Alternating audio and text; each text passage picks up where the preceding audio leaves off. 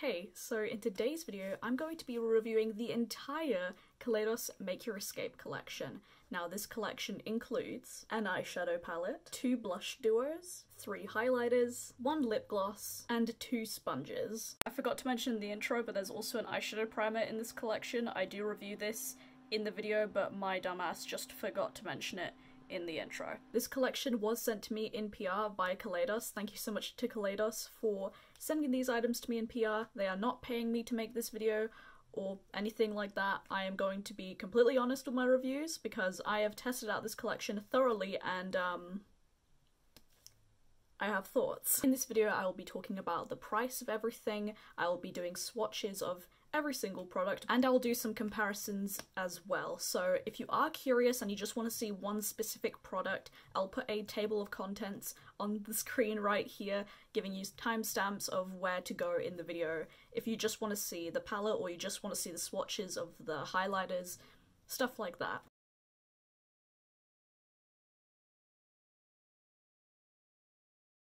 I've also written out a lot of notes because I want to be as thorough as possible in this video. So anyways, let's start off by talking about the Escape Pod palette, the big mama of the collection. This palette retails for $42 US or 34.04 pounds. I'm going to be giving prices both in US dollars and in British pounds because I live in the UK and that currency is relevant to me. However, if you live elsewhere, you might want to convert the prices. But anyways, this is what the palette looks like right here. It has hollow packaging, which I really enjoy. It is slightly thicker, as you can see, thicker than other Kaleidos palettes. For reference, I'll show you the Futurism palettes. All Futurism palettes look like this, just with different coloured packaging. Mine's a bit scuffed because it's been travelling with me a lot, but you can tell, a bit thick.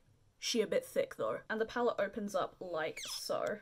There are 9 mattes and 6 shimmers, so almost a 50-50 split. Let's talk about the metallics first, since that's what immediately caught my eye with this palette, and you can even tell on camera, like, how reflective these look. From what I've tried, the metallics in this palette are the exact same formula as the Electro Turquoise palette. They are really high shine and do have glitter in them. However, the only downside to these metallics is that they do leave glitter fallout. Now, I have used these metallics in multiple looks. I've actually recreated a look that I have done previously. I first did this type of look with the 2 purples in here, the 2 purple metallics, and this time I did it with these 2 shades. And you can tell they're really high shine, really reflective. I am wearing this palette on my eyes today, forgot to mention. I always do my eyes before my base every single time, that's just how I normally do my makeup. However, with a makeup remover doesn't completely remove the sparkles, so you will have little glitter sparkles on your face. And whatever sparkle that is on my face that my makeup remover doesn't get rid of, it does get covered with foundation and concealer, so for me it's not the biggest deal. However, if you are not a fan of glitter sparkles on your face, or you do your foundation first, that's something to keep in mind with these metallics. Now let's talk about the mattes. I don't think these mattes are the same formula as Kaleidos' regular matte formula. From trying them out and comparing the 2 palettes, they don't feel like the same formula. Now, I do want you to bear in mind that is from me just basing it solely on application. I haven't compared the formulas between these mattes and the other Kaleidos mattes. These need to be built up. Yes, they are pretty pigmented from the get-go, but they do need a little bit of building. And with that, I have noticed that with some of these mattes, you can risk over-blending and losing the colour on the lid. For an example, if I blend these 2 browns together, if I blend too much, they'll just blend together and slightly blend away, and it could potentially look like I just used one eyeshadow. A really good example of this is when I did this look right here. This was from my 3 Looks 1 palette, which my footage got deleted, but I still have the look photos. In this look, I am using both the coral shade and the orange shade. Can you tell a difference on the lid? I'm wearing the orange on the inner portion of my crease and the coral shade Carnival on the outer portion of the crease. Can you tell a difference between the 2? I didn't think so. You can work with it, and I have made these mattes work, and they're not terrible. I'm not saying that they're terrible. You just need to work with them a bit carefully. However, big however. Exoplanet is kind of like a cornflower blue, like a deeper cornflower blue, and it looks really beautiful in the pan. Like in the pan it looks bright, it looks bold.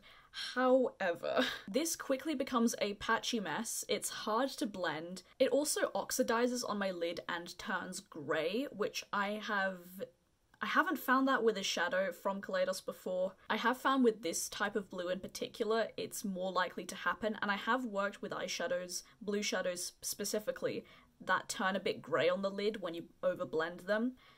And I wasn't expecting that from Kaleidos, I'm gonna be honest. I was expecting like just a beautiful, beautiful blue, bright blue. This is one of those shades that you pack on your lid and then don't blend it. If you blend it, then... I have tried to use this in so many looks. I have tried just placing it on my lid with my brush and then tiniest bit, the slightest blending, and it just turns grey. I've tried different brushes, I've tried different techniques, but no matter what I do, this shade just doesn't work for me. I just want to add right here that I do know a few people that have this palette and they have said that that Exoplanet has worked completely fine for them. They've not had the same issues as me. So I think that there is a consistency issue with just that shade. I haven't found anybody that has said anything negatively about the rest of the mattes. So I think it's just that one shade that could be a dud in some palettes. And I think for me, I got a bit of a dud. Other things to note is that this shade Flamingo does stay in the lid and it is slightly drier compared to the other mattes, which I do expect from a hot pink. Hot pinks are typically more drier. And my last few notes, I do want to mention shades that I think are very similar in this palette. Tango and Carnival, like I mentioned earlier, they look very, very, very similar on the lid, and I don't see the need for having both of them in this palette. I wish they would have swapped out. I feel like they should have swapped out Tango for like a green or something to go with these green shades. And speaking of greens, I think that these two greens, this one is called Galactic Gala and this one is Saturnalia. In the pan they do look kind of similar, and on the lid there is a difference, but the difference is so minuscule that you can't really tell. So I don't think they should have included both greens in this palette. With all that said, again, this is $42 US, so it's not a cheap palette. The packaging is really nice. I love the quality of the metallics. The mattes, hit or miss. I'd say if the color story calls to you and the price isn't too bad, then I'd say go for it. It's worth a shot. However, would I have purchased this with my own money? That is the real question. I think I would have purchased this palette with my own money. However, I think I would be a bit more disappointed in the mattes because obviously it's different when you spend your own money than getting it as a gift. I'm absolutely overjoyed with the metallics. I love the metallics. I actually reached into this palette specifically for the metallics. It's a good palette, but it's not my favorite. So I think on a scale of 1 to 5, in fact to rate it out of 5, I would give it a 4. I would give it a 4 or a 3.75. It's kind of funny because as I'm editing this, I'm kind of noticing that I'm kind of being kind of harsh on the palette.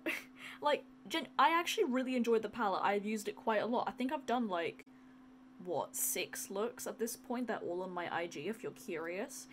I really like the palette a lot. It's just the color story isn't my absolute favorite personally, and the mattes are a bit iffy, but overall I really like the palette. I mean, yes, I didn't give it the most glowing review, but I wanted to be realistic. I didn't want to just gush about it just because, oh my god, I got in PR, oh my god, it's amazing. Like, no, I'm gonna be realistic because I want you guys to know where your money is going towards, and that kind of thing.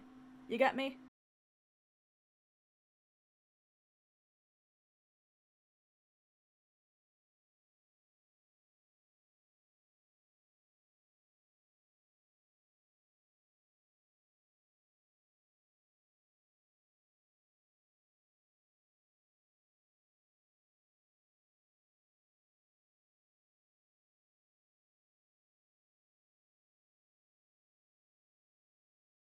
Next up are the Lo-Fi Blush Duos. These are the first blush products that Kaleidos has ever made, and with that being said, these are really great. So far, I really like them. These retail for $18 US each, or £14.59. In both of these blush duos, there's a matte shade and a kind of more blush topper shade, and there's also a mirror, which is quite nice. I'm actually wearing the Lo-Fi Peach on my cheeks today, and this is actually my favourite of the two of them. I'm wearing both shades in the palette, so you might be able to see a little hint of the blush topper.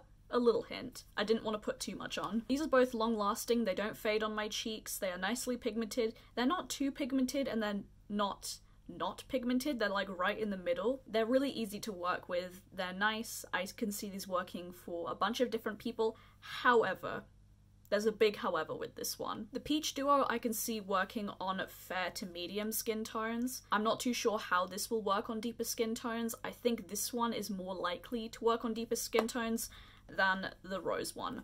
I'm holding it upside down. Well done, Sky. As much as I really enjoy the Rose one, this shade is definitely a highlighter on my skin tone, and it's really, really pretty, this shade Bloom. It's kind of like, it's got like a gold to pink duochrome, so like on camera it looks pink, but when I look at it from this angle, it's gold. It's very pretty. You might be able to see here actually. It looks kind of gold there, and then when I put it in the light, it's pink. This is a beautiful highlighter on my skin tone, however, you might be able to tell just by looking at them in the pan. This strictly only works for fair to light skin tones.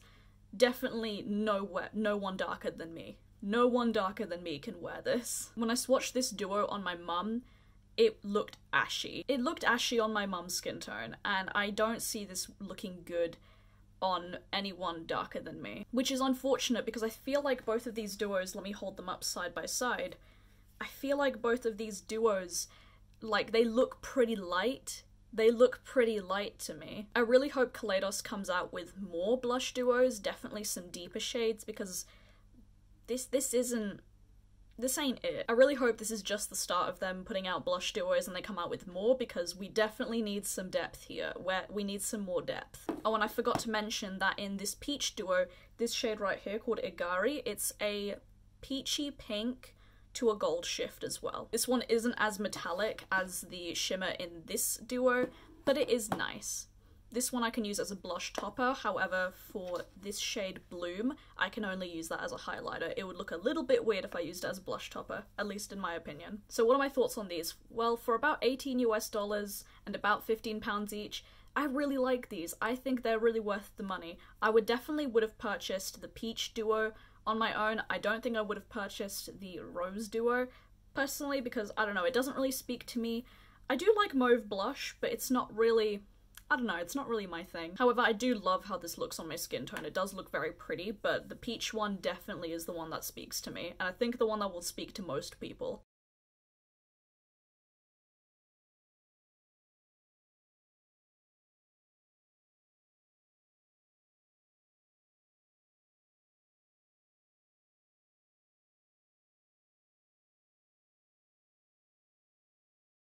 Moving right along to the highlight shades, Kaleidos have brought out 3 new highlighters with this collection. They already had the Space Age highlighters originally, they had 6 shades, but now they've come out with 3 new ones. Now these retail for $14 US or £11.35. Kaleidos have sent me the whole Space Age highlighter collection, every single one of them, and I will say there are different formulas within the Space Age highlighters. So for an example, Diamond Dasher and Moon Cruiser have that more glittery, why is that hard to say? Glitter, with my accent it doesn't work. Glittery reflectiveness to them. So for an example, let me swatch Diamond Dasher. I know you've seen a close-up swatch, but you can kind of see on my finger how it's really reflective, and how on my hand it's really bright and you can see the individual shimmer particles. However, when I swatch, let's say my Juvia's Place highlighter, this is the Tribe highlighter in volume 3, this one just has a sheen to it, there's no glitter. I just wanted to compare these just so you could see, this one does have glitter in it and this one is just a sheen, there is no glitter. Diamond Dasher and Moon Cruiser share the same formula as Skywalker from their original launch, as well as Laser Glazer, so all of these have that same really sparkly glitter reflect to them. I'm actually wearing Diamond Dasher on my cheeks today and you can see how blinding and reflective it is. These are super intense. Like, if you don't want an intense highlight, stay away from these. Now Mars Melter, this one is one of their duochrome highlighters. This has the same formula as Solar Sailor and Comet Catcher from their original launch. This one looks white in the pan, but it does have like a red to peach shift to it. It's really, really pretty. That may sound intimidating, but I feel like this, out of all of their duochrome highlighters that they've come out with, this one is the most natural out of the duochromes. It's very pretty and it does have a white base to it, so I'm not too sure if it would look ashy on deeper skin tones.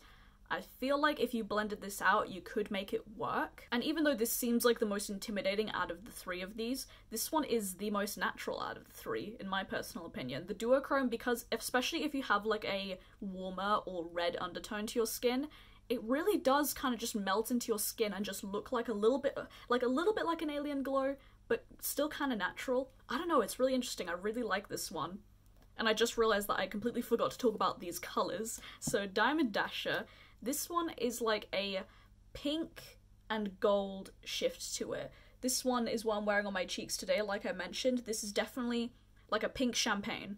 That's the one. Pink champagne with like pink glitters to it. This one I thought was extremely similar to Skywalker, and I was a bit concerned because I was thinking, are they discontinuing Skywalker? They better not, because I will write an angry email. And in the pan, they do look extremely similar. They do. However, Skywalker has more of a blue shift to it. Like it's got like a clear base and then it shifts bright blue with blue glitters in it. However, Moon Cruiser, this has like a metallic, what is it, lavender, like purple to blue. So this one has purple in it as well. Skywalker strictly just has blue in it.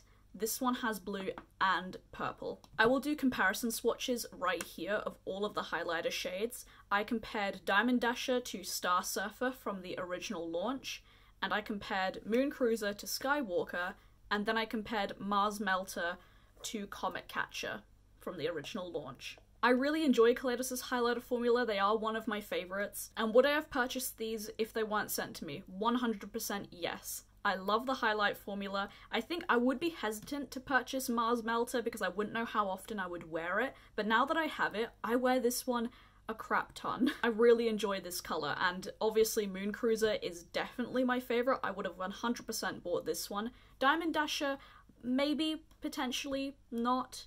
I probably wouldn't have purchased this because it's more of a natural toned highlighter, even though it is extremely intense. It's definitely not natural on the cheeks, but it is more of like a natural color. Also, I forgot to mention that they did reformulate Ray Rider. This is actually the old formula, and I haven't actually opened the new Ray Rider that they sent me because I didn't want to have repeats in my collection, so I'm going to be giving that one away to my friend. But I have seen that some people have said that Ray Rider has slightly changed in formula color as well, but not too much of a difference. I apologize that I'm not going to be showing you guys the new one, but I didn't want to make makeup go to waste.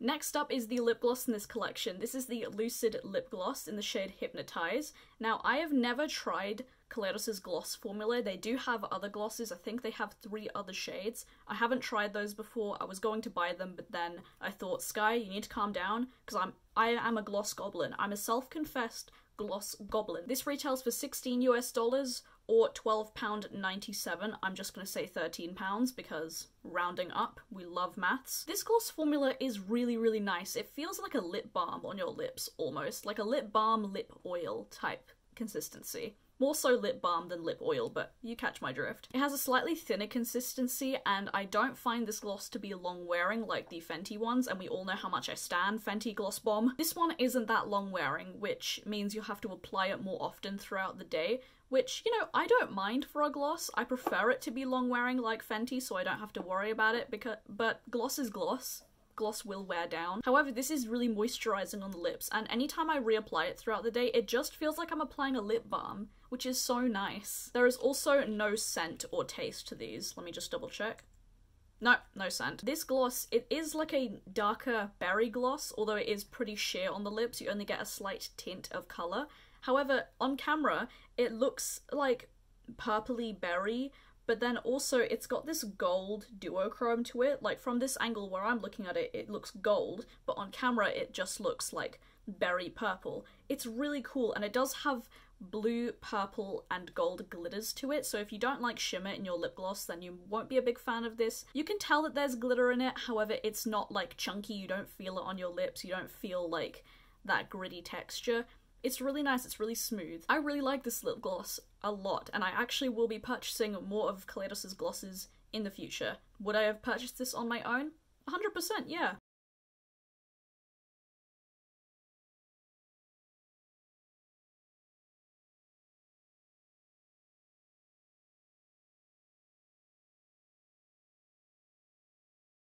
I just realized in my intro I completely forgot to mention the Tone Activator Eye Primer, which was also sent to me because it was in my little makeup area over to the side and I forgot to take out. I do apologize, but this is the Tone Activator Eye Primer. This retails for $10 US or £8.10. This has a coloured base to it. It's kind of like a peachy beige tone.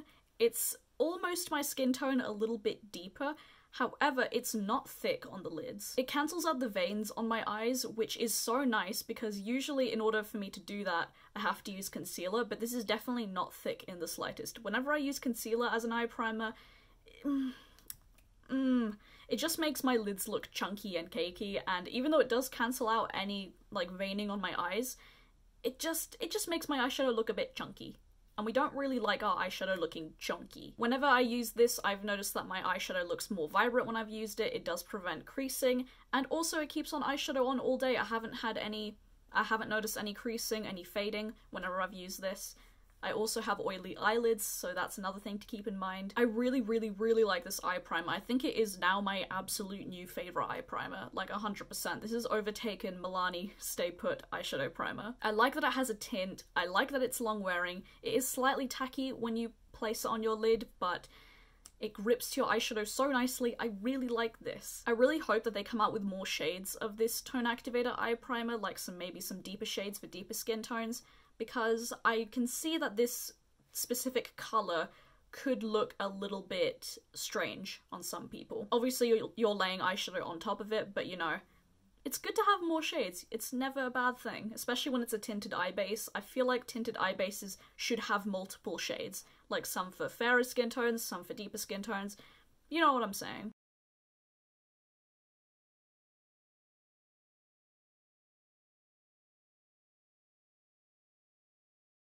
And last but certainly not least are the sponges that come in this collection. I believe these are specifically called the Soft Server makeup blenders, which is such a cute name, Soft Server. These also retail for $10 US or £8.10, and you can only buy them in a duo. You can't buy them separately, which I guess is a good and a bad thing because I feel like $10 US for 2 sponges is pretty good. That breaks down to about $5 per sponge. I hope that Kaleidos can eventually sell these separately because I can see a lot of people maybe not enjoying this shape. However, this shape is actually my favorite one. This has 2 flat edges to it and kind of like a rounded bottom. I really like this for blending out my foundation, well, tinted moisturizer. I don't wear foundation really, but I love using this shade to just blend everything out. And also you can use this for if you do contouring and baking. I personally don't, but this could like give you a really sharp edge to it because of how flat it is. They're not too hard and they're not too soft. They don't absorb too much when they're wet, and they do double in size. This one is also the same shape as the Real Techniques sponge, and I'd say they're really good. They're just as good as the beauty blenders. I feel like with makeup sponges, it's hard to say that you would buy an expensive sponge because, you know, it's a sponge. These are definitely really good quality, and I think for the price, they're also really affordable, so I would definitely recommend these sponges if you're in the market for some indie sponges. And that, my friends, is my entire review on the Escape collection. Make Your Escape collection. I completely forgotten the name for a second. And yeah, that is it for today's video. I hope you guys enjoyed it. And do let me know if you have picked up anything in this collection and what are your thoughts. I'm curious to hear what other people think of this as well. You can follow me on my social media. I have 2 Instagram accounts. I live stream on Twitch 3 times a week, and my Twitter are all linked down below. Thank you so much for watching. Stay safe, wash your hands, and I will see you guys in the next video. Bye!